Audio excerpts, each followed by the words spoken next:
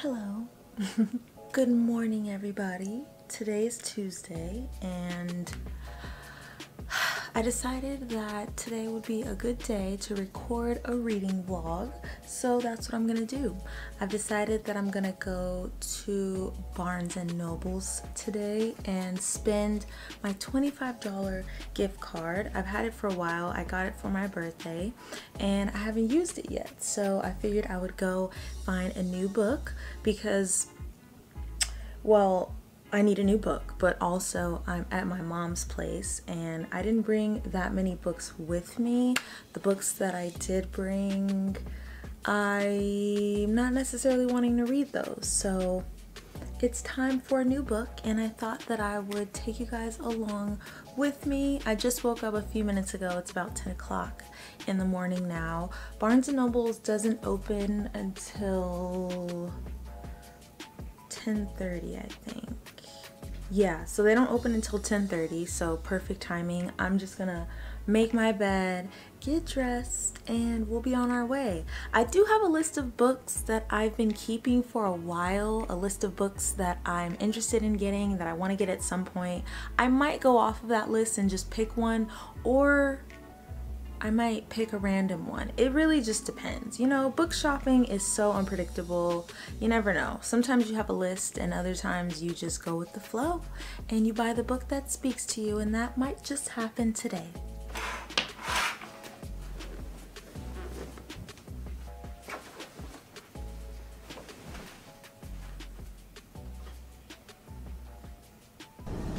Thank you for choosing Jitters. What can I get started for you? Hi, can I have one 24-ounce caramel jitterchino? All right. Put my mask on. Do you guys keep masks in your car? If you don't, I suggest that you do it, because there have been so many times where I leave my mask on the dresser or I leave it in another bag that I'm not using for that specific day, and then I don't have a mask and then I have to buy one, and it's just like this whole thing. 734. Do you want your receipt? No, it's okay.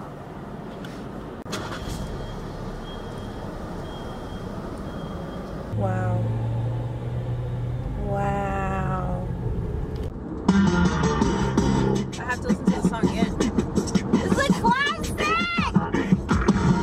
It's a classic. So I'm here. I made it to Barnes & Noble's. I just realized that I've never bought anything from Barnes & Noble's. Is that weird? I'm always buying books from my local bookstore, random bookstores that I come across, or ordering them online somewhere, and I've never actually purchased anything from Barnes & Noble's, but I love going into them. Like, I go into them whenever I can because I love the atmosphere. It's quiet, it smells fresh, the atmosphere is just good, but I don't buy anything from Barnes & Noble's. But we're gonna be buying something today, so I'm really excited about it. I have my gift card, I have my camera, I have my mask, of course. Don't forget the mask. We're gonna go in, hopefully find something good. Let's put all of the positive vibes into the universe. Let's just put them all out there. I will find a book that I love today. Amen.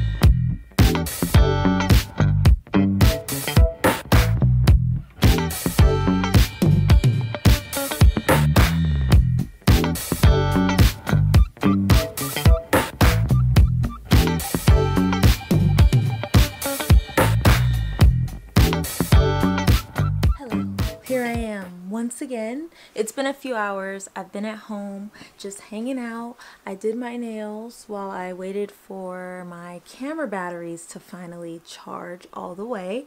But I wanted to talk to you guys a little bit about the books that I got and why I got them. So I ended up getting 3 books in total, which I went over my limit, which it wasn't really a structured limit. The gift card was $25, so I knew I would get one book and that it might go a little bit over. But I ended up getting 3 books because I couldn't resist. I got 2 cookbooks and then 1 other book. So the other book that I got, other than the cookbooks, is the little book of yoga practices. It's so cute, look at it. I ended up getting it because I've gotten back into yoga recently, and I say gotten back into because when I was younger, my mom introduced me to yoga. She put me in yoga classes, and I was pretty young. I was around 10 years old, so 10-year-olds weren't really into yoga at that time, so I was the only person in the class. It was my own personal yoga class. I felt so special, but I loved it, and it basically introduced me to breathing and being still and being conscious, and I want to get back into doing the poses and making it a daily thing. So I wanted to get something that would help me get back into it and, you know, teach me some stuff. It was only 15 bucks, and in it are a bunch of different practices that you can do. And what I like about this book is that it separates everything by time of day, and then there are different practices for different things, like mobilizing your spine, morning awakening practices, midday pick-me-up practices, evening unwinds. And I love that because now that I'm getting back into it, I just need practices that are already created that I can just do. And then I also got my very first cookbook. This is Vegetable Kingdom by Bryant Terry, who is a vegan chef. He is a black man, which is right on brand with my booktube channel, being that I like to really highlight black authors and black writers. He is a black chef, so I'm really excited about this.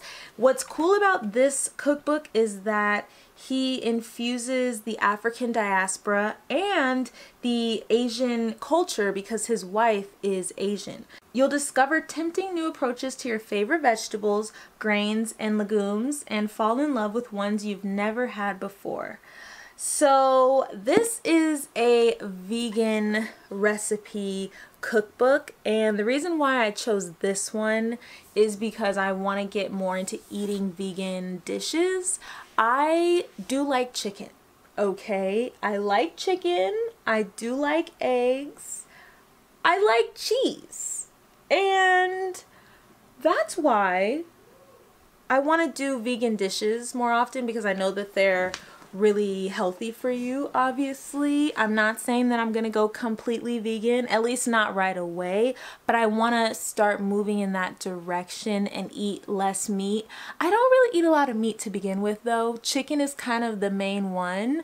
I do love bacon, but I don't eat it that often, which I'm assuming is a good thing. Along with that cookbook, I got this one. It's Vegan Cooking for Beginners. This one seems a little bit more simple, obviously, for beginners. It was on sale for $10, which you can't beat. It really dives into what someone who is vegan, that's not the right word. The history of veganism, what that means, what a vegan eats, what a vegan doesn't eat. It's the getting started for me. It's something about knowing what to buy when you go to the grocery store that gives me a little bit of angst. So I'm happy that they put this list together. But yes, those are my new books that I got today. I am actually about to go to the grocery store to pick up a few things so that I just have them in my pantry. It is already 7:12 and I still want to do some yoga today using my new yoga book. So let's get ready to go so we can get back here.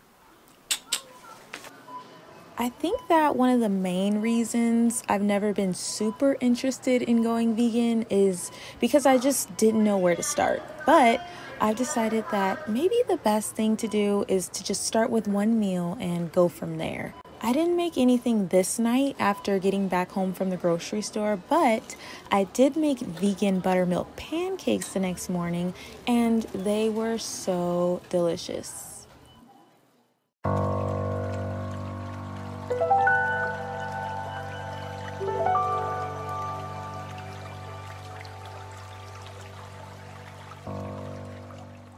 I love yoga because of its ability to really calm my mind down. I'm someone who can get pretty overwhelmed when there is a lot going on around me or when I feel rushed, and sometimes I can feel the energy of other people, and that can be a little overwhelming too. But one of my favorite things to do is to just be still, and yoga allows me to do that. I'm really grateful for this new yoga book because of all the different practices it gives. So far, I've tried a few of the morning awakening practices and targeted stretches. This night, I did a few evening unwinds. The first one was for an active mind, and the other was to open your hips. Not only are there pictures to mirror, but there are very detailed descriptions of the poses at the beginning of the book, which I really love.